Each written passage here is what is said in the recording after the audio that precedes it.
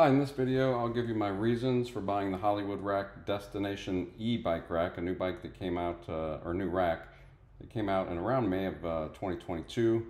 My observations, a few mistakes during assembly, overall first impressions. This is not a sponsored video. I bought the rack with my own money, so these are my honest opinions. First of all, I'm not a professional YouTube reviewer, so there's going to be better assembly and feature videos out there. Hollywood racks themselves have about a 5-minute assembly video, which is great, in addition to a pretty solid set of instructions. So in this video, I will try to give you a couple of key things up front that you may not get in some other videos. First is a comparison chart where I'll tell you why I bought this rack compared to some others. So these are some of the other e-bike rack contenders under $1,000 that I considered. When you look at the chart, you can see that the Destination E has one of the highest weight capacities at 70 pounds per bike. Only one better is the Hollywood Sport lower quality e-bike rack, and I'll tell you why I didn't get that. It's got a decent overall weight of the rack itself. Most of them are competitive except for the Hollywood Sport rack is pretty heavy at 58 pounds. I really like the clamping method. The combination of the clamps on the frame or the seat post mount, as well as the 3 different tire straps, really hold the bikes lock solid. It's really impressive how solid the bikes are. The ramp included was one of the longer ramps that was included. Thule has a ramp that, from most of the reviews I've saw, is just too short to be effective, and then you have to buy another optional accessory to get a longer ramp. Same up One Up USA, you have to buy their accessories separately. It's got a very nice tilt function, really tilts the bikes far down for hatches or truck hitches. And it's got one of the biggest tire width capabilities. A lot of the e-bikes are more on the fat tire size. This one can take up to 4.5 inches right out of the gate. Most of the other ones can eventually get there, but they need either accessory straps or other accessories that you have to purchase separately that add to the price. It cannot add more bikes. The only one on my list that could do that is the One Up USA, and it's got a very competitive price compared to a lot of these. Really the only cheaper one of significance is the lower level Hollywood Sport Bike Rack, which is also very popular. One thing I'll say is if you didn't have a fender mount issue, where a lot of these e-bikes, especially cruiser style, have fenders, then I think One Up USA Super Duty with the 75-pound capacity, looks like it's built like a tank, gets great reviews. It's probably an incredible rack, but I really wanted something that didn't clamp down on the tires. If I have fenders, not knowing what kind of bikes I'm going to get in the future, I wouldn't have to worry about fender interference. So that kind of ruled out the One Up USA for me. Another great feature that doesn't get a lot of advertising, Hollywood Racks, if you buy from their website, has a 20% discount for military, including veterans and dependents, first responders, and teachers. So when you're looking at a $700 bike rack, saving $140 is a pretty big deal and can really make it cost competitive compared to some of the other models. Okay, I have one little hiccup. After you insert hitch pin, or actually before you insert the hitch pin, make sure, first of all, this handle, make sure it's threaded all the way to the back and push it all the way up before you insert the hitch pin. Then insert the hitch pin, and this is what allows it to tighten, because when you tighten this, it's essentially pulling this mechanism back towards this pin. And if this is in the wrong position, it wouldn't do that. And eventually, this whole assembly tightens up, and this is the anti-wobble.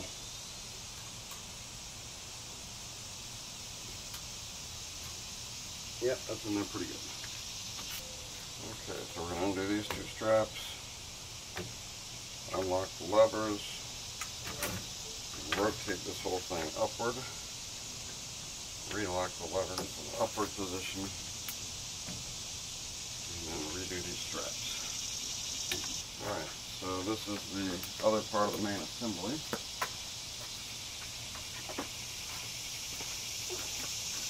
Pretty easy hole alignment here.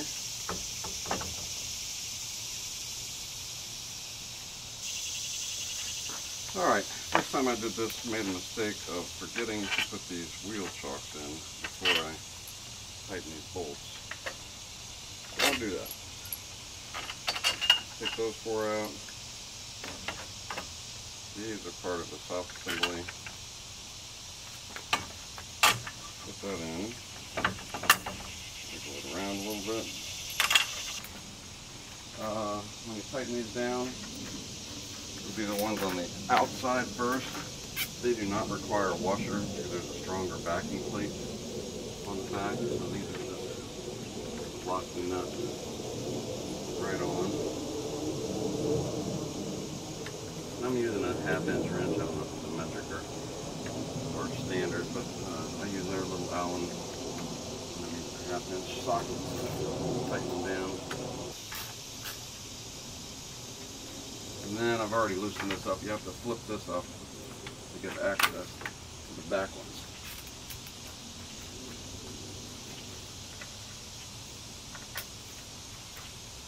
And inside is where you get the washer, because this is just the aluminum tubing.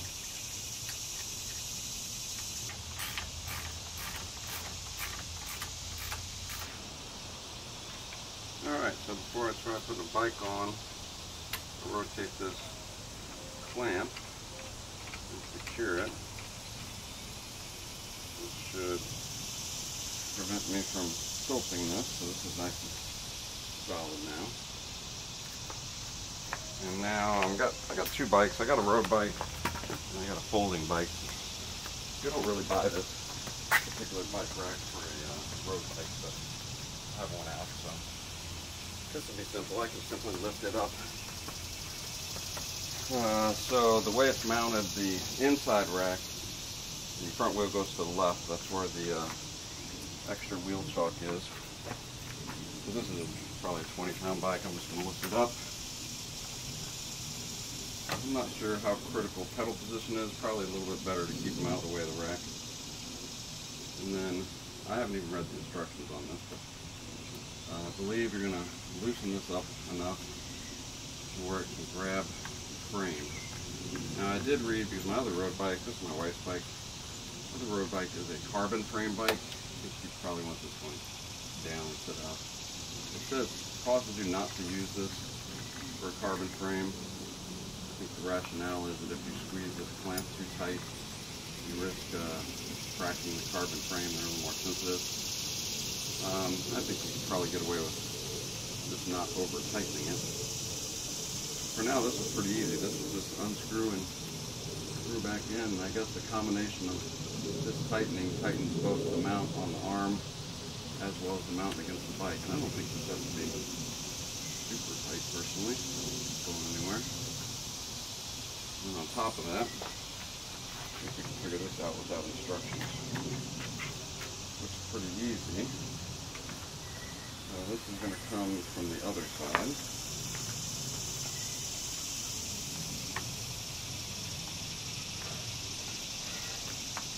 Go through there, watch my chain. Slip straight through here, and then you use a little rubber padding to prevent any damage on the wheel. Now I think it probably said to do the front wheel first. Let's see if we can get away with doing the back wheel first.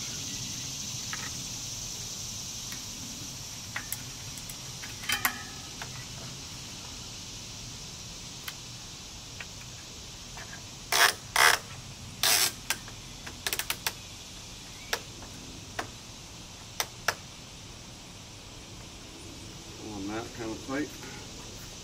And this one I think is extra long and it rotates up, so I think it will even accommodate fat tires up to 4.5 inches is what I believe I read on the spec. This is obviously not a challenge being a thin road bike tire.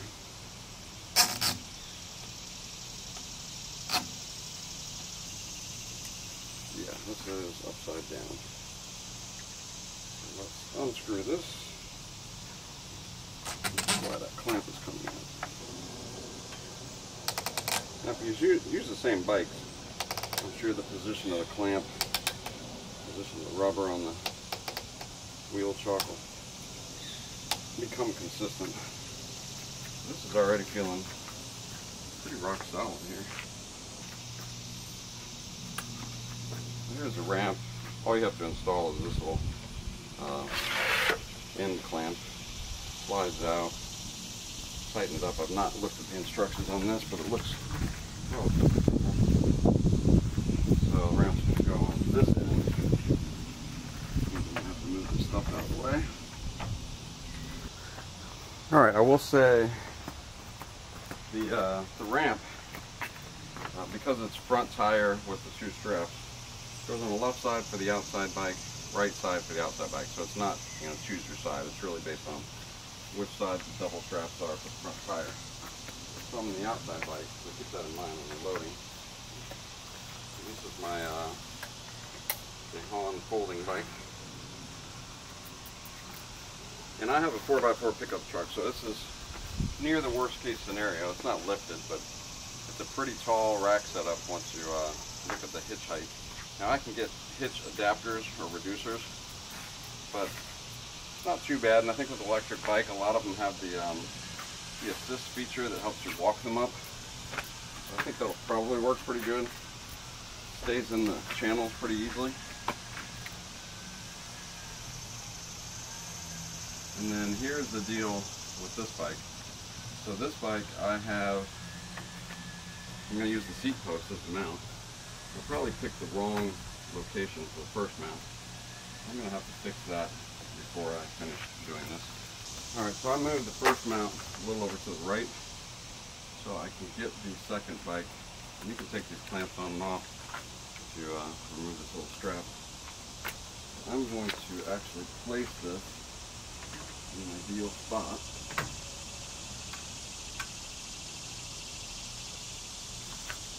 Where I can then mount it to the seat post. Unscrew this.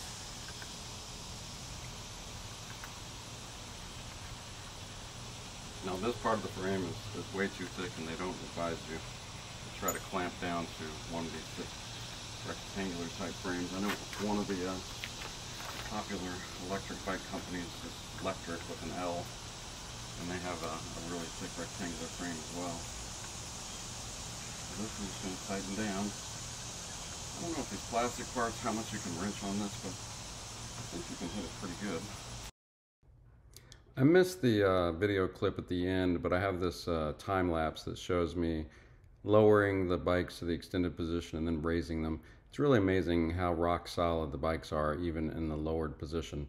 I will say, if you have a truck, at least my truck, Nissan Titan 4x4, the tailgate would open and it would clear the bikes, but it would not open fully. It would basically sit on top of that pivot point at the top of the rack inside the bikes. I think for hatchbacks or SUVs and stuff, that's not a concern. I think they fully clear. And even for a truck, you can buy a hitch extension adapter that will also lower the hitch by a couple of inches if you really want to be able to fully open your tailgate and stand or walk on it. Overall, my impressions of the rack are it's outstanding. I think at the price point, for the features, for the weight capacity, it's a really well-built rack. If you can take advantage of that 20% discount for military, first responders, and teachers, that really knocks it out of the park. But I can highly recommend this rack.